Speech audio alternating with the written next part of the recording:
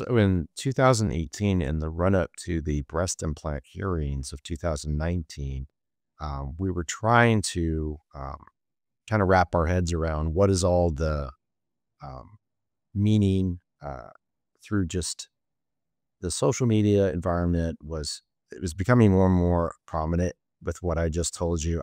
I would see these patients come in and they'd have complaints and they'd be pretty um, varied complaints. There'd be problems with memory loss, termed brain fog. There'd be problems with fatigue, a lot of chronic inflammatory symptoms, a lot of problems with digestion, uh, pain in muscles and joints. And sometimes they'd have shortness of breath and palpitations. And it was a really broad number of symptoms.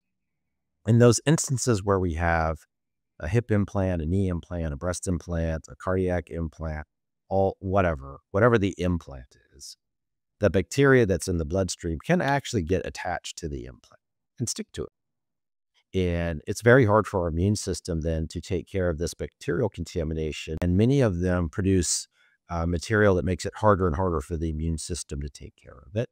And they form a biofilm. So these are like communities of bacteria. So last year, we published a paper that showed in 600 explant scar tissue specimens from patients, 29% had bacterial contamination. We get exposed to different things environmentally, etc.